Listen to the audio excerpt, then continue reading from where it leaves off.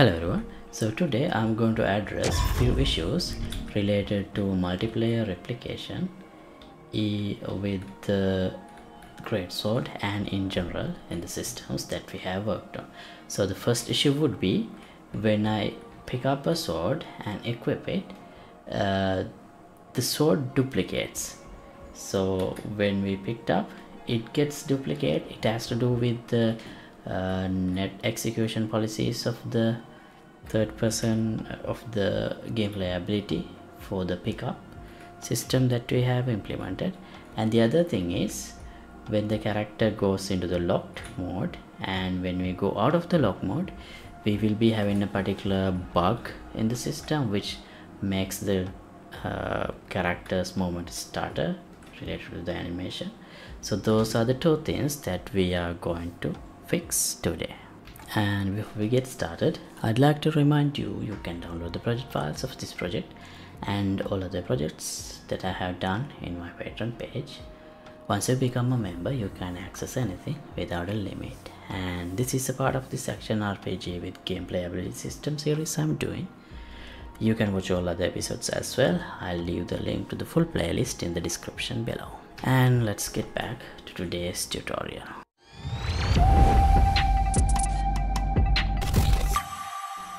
Alright, so these are the four things that I want to test here. So first let's test the test replication. I'll select the net mode to play as client.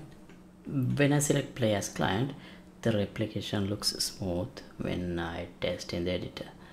Now let's use this select editor window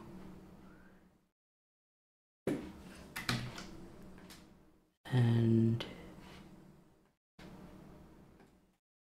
yeah, now all of these are clients, as you can see here.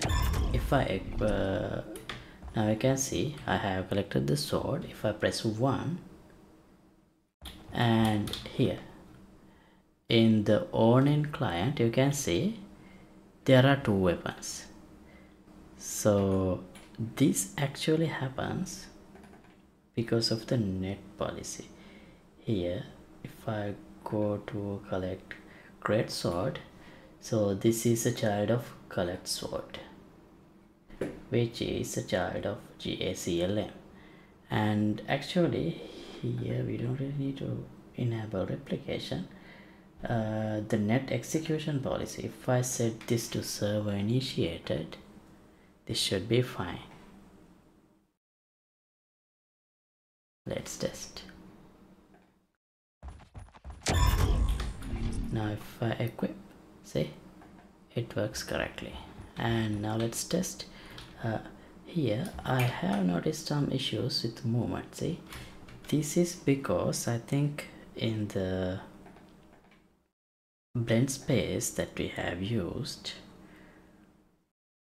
where is the blend space for great sword? Here I think for some animations maybe this I may have forgotten to disable root motion. Here let's do edit selection in property matrix and root motion. Oh, everything is enabled force root lock. So this actually happened not because of root motion, but it looks like the problem is when the character has a target actor. I need to look into this. Actually in single player mode I have set the net mode to play standalone. That issue doesn't seem to happen. Here see, if I move away you can see it's not happening. Okay, the reason for that erratic behavior in the moment is because of this. I set this max walk speed to 250 in the soft lock when the character breaks of clock. So in the server it has this value, in the client it has the previous value, which was maybe 500. So that difference is what makes that erratic behavior. So if just to test this, if I make this 500, and now this will work only for running. So here now you can see this works fine, and here nothing happens, it works fine. So if I set this to 250, I need to make sure this value is replicated. But how? If I do a search of where I set this max speed, the other location is the lock on ability. So to address this issue, all we need is a way to force this current movement mode resynchronize to these across instances. So if I think I already have a set movement mode.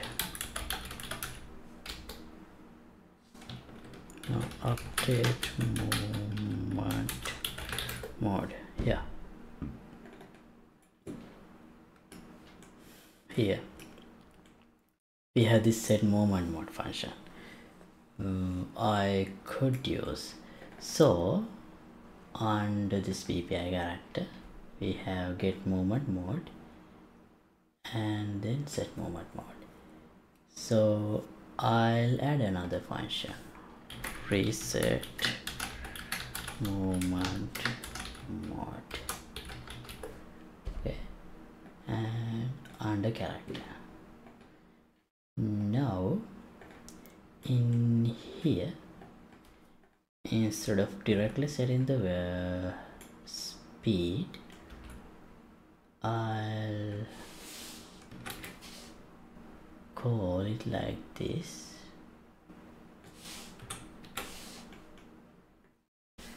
Reset movement mode.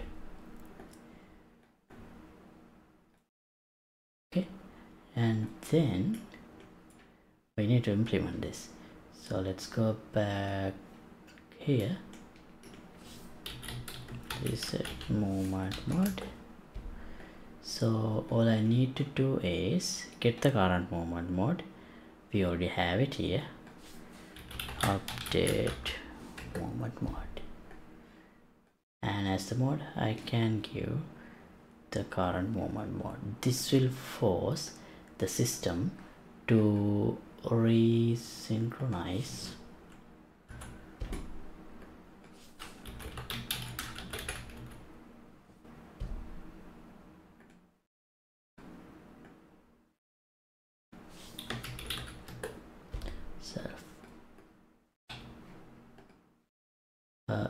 speeds of the character, and thereby avoiding that bug we have. Let's test again.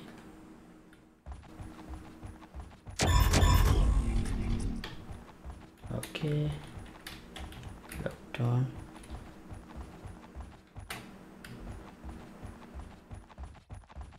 And see, now we don't have that issue.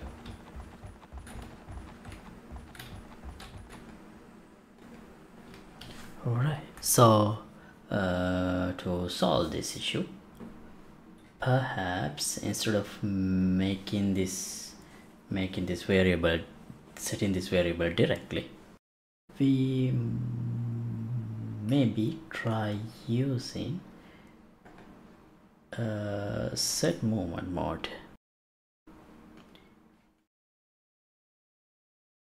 here, and then we need to reset the movement mode to back to whatever we were originally using. So how can we do that? So perhaps when we call this lock on enemy, we can save the original movement mode into a variable.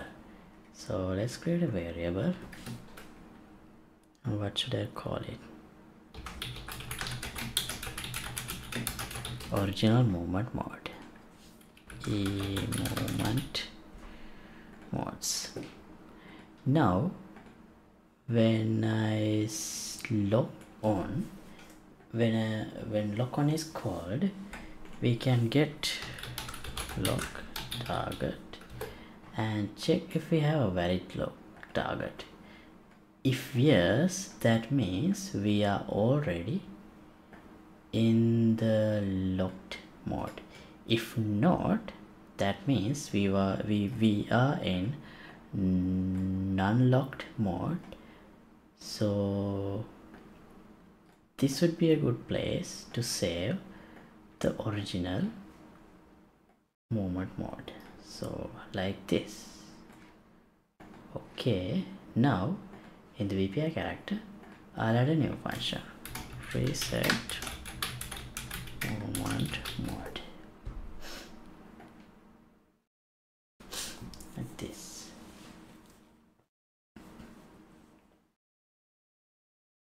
And what this should do is, here let's implement that as the movement modes. Yeah,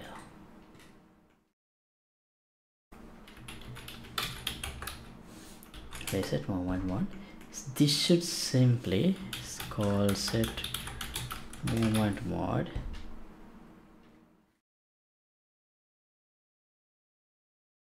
function with the original movement mode. Okay, now in the soft lock, here instead of this, let's try calling set movement mode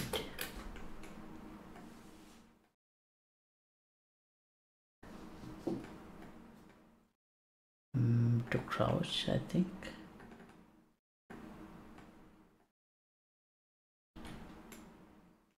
And then when we lock off, we could actually, yeah, we can actually call reset movement mode without using any of these.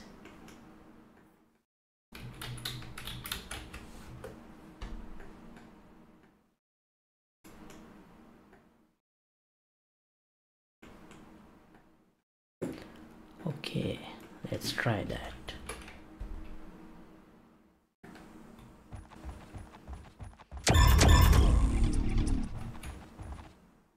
Okay, we got locked on, and if I move away, we are still in the locked mode, but our bug is gone, but still not quite correct. Okay, why? Well, actually it is working. See, it is working.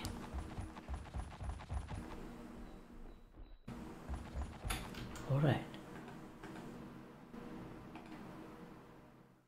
Here is the final code. Okay.